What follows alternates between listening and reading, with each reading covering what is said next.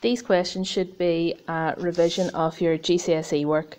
So start with a nice basic one. 4 cubed is just 4 by 4 by 4, which is 64. Part B, minus 2 cubed. So when it's a minus number raised to a power, first thing to do is to decide, is your answer going to be plus or minus?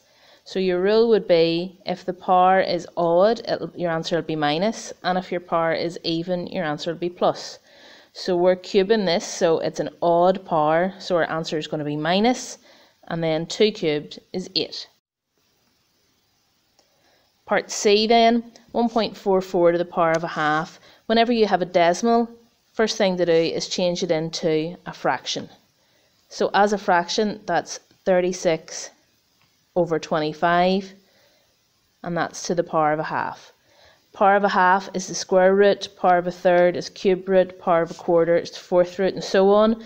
So we're taking the square root of this fraction, which means you take the square root of the top and the square root of the bottom. Minus indices then, 4 to the power of minus 2 is the same as 1 over 4 squared, so that's 1 over 16.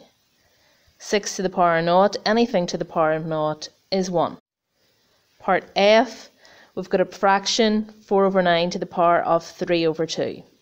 So the easiest way to do this, 4 over 9 to the power of a half, all cubed. So you keep the fraction inside and you move the numerator outside the bracket. So power of a half, remember, is the square root, so that's 2 over 3.